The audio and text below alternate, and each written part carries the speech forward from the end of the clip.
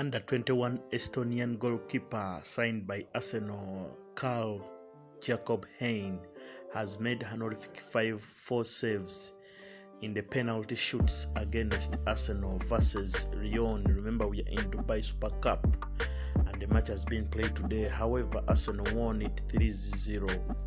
The first goal was scored by Gabriel Magalhães, and other goals also were scored by the Portuguese starlet. Also scored one, and then also another one was scored by another midfielder. However, the eye-catching goalkeeper took no chance to defend his crown, but he was scored he conceived only 1 penalty up to 5. But Arsenal also didn't play very well because it only scored 2 penalties against 5. This gave upper hand for the goalkeeper for the fantastic saves he done. Subscribe, comment, like and share as we give you all these updates.